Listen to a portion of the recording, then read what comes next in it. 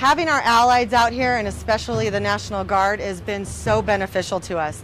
Having any extra help at our closures has just been really beneficial due to the fact that people are really on edge right now. They're very stressed out, obviously, with the situation, as are all of us. And it really helps to let people know, that give them a little bit more peace of mind when they're coming through and seeing that they have so many allies out there. We are the allies, and having the National Guard out here has just been absolutely beneficial to us. Currently, we've got them at permanent closures along with one of our officers. These are hard closures, so that means that there are no ins and outs unless you have the proper credentials to get in and out.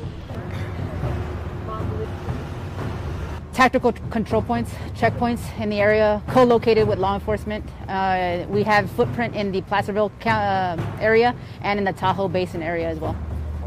We're just doing checkpoints like this, just making sure people don't go into places they're not supposed to go.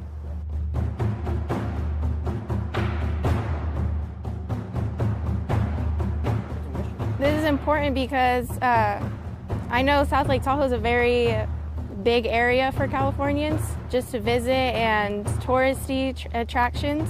I know this general area here, a lot of tourists come here. This is definitely very unusual for Lake Tahoe and South Lake Tahoe in general. Normally this is because we're at state line and we're by the casinos and we have the lake behind us, which obviously you cannot see at the moment, but we have so many places for people to stay and get entertained around here, or entertain themselves, of course. This place is normally packed full of people.